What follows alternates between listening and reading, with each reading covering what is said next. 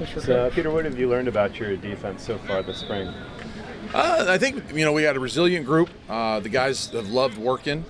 We have to take significant strides from the end of this spring game. We have to continue to get stronger at the point of attack. We have to continue working on all the finished parts of every position-specific. Linebacker, we got to knock back the ball better. DBs, when the ball's in the air, 50-50 balls, we got to be more efficient at winning those. And guys up front, we have to continue getting stronger and bigger and be able to establish the line of scrimmage.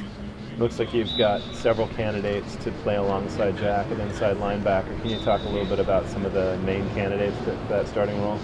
Really, all those guys have opportunities to play. I feel very comfortable with the guys that we have. I think Sergio has done a very nice job of picking things up. He did not show, there was no real delay on him learning the system, so that's been very promising for him. He's learned quickly. He's a solid finisher. He's strong at the point of attack.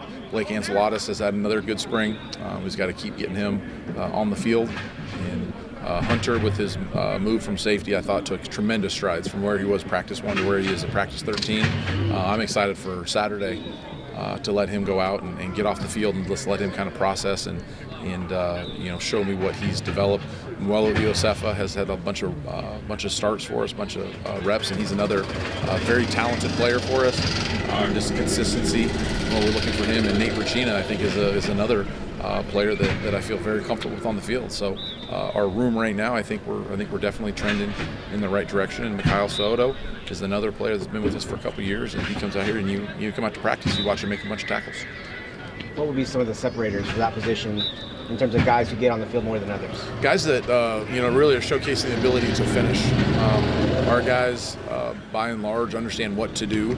Now it's just how we finish our tackles and how we can defeat blocks, because we're going to get blocked, we're going to get covered up, we're going to have some one-on-one tackles, and the guys that can finish in space and the guys that, when contact is made, the ball stops advancing. Those are the things I'm looking for. A good amount of red zone work today. What's the key for you guys defensively in those situations? In those situations, we're all about field goal attempts. It's there's a lot of different times. I think last Saturday or last Friday, the first play of the scrimmage was an explosive play for the offense, and we got down kind of that high red. And then the mentality, it's all about trying to finish those drives with kicks. There's going to be a bunch of opportunities for them to be aggressive on 3rd and 4th downs. You see a lot of that kind of that no man's land or the go zone. So it's really transitioning. We have to play tighter in coverage, and those are the things that as it shrinks in space, we have to get more efficient, and we have to get more field goal attempts in those situations.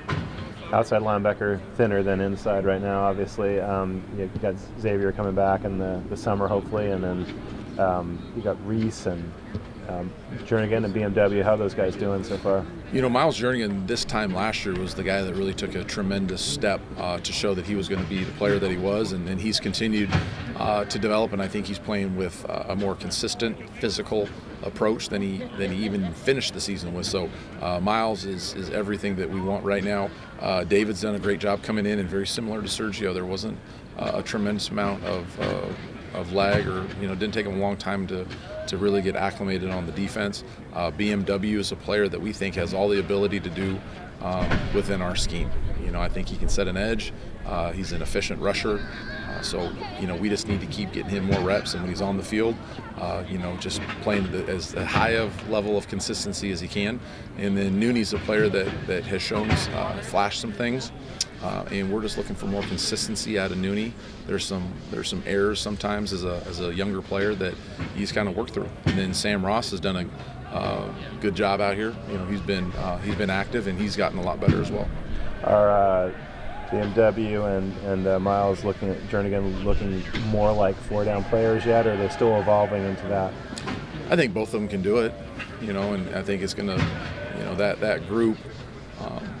Has to have some flexibility on who's available, who we're playing. So I think all those guys have the ability to do it. It's just a matter of what we want to ask them to do. Are you seeing continued progression with Nate Burrell and also Ethan Saunders being a year older? Ethan's had a fantastic spring. He's been active. And the thing I've seen out of Ethan, he's played physical with more consistency. there's opportunities, and you've seen times that you see him really flash in some of his physical tools, but to see him do it more consistently has been great. Nate Burrell, the story we know, he got here late in summer last year, and by necessity he had a lot of opportunities to play, but you see him settling in and again, being a more consistent player, understanding all the techniques, all the alignments. So he's a disruptive player for us inside as well.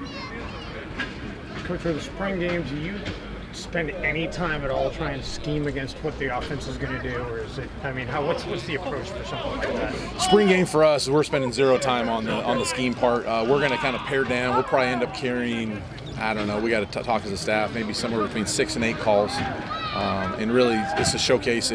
I want to see those guys go out and have a lot of fun. See the guys that can get lined up on their own.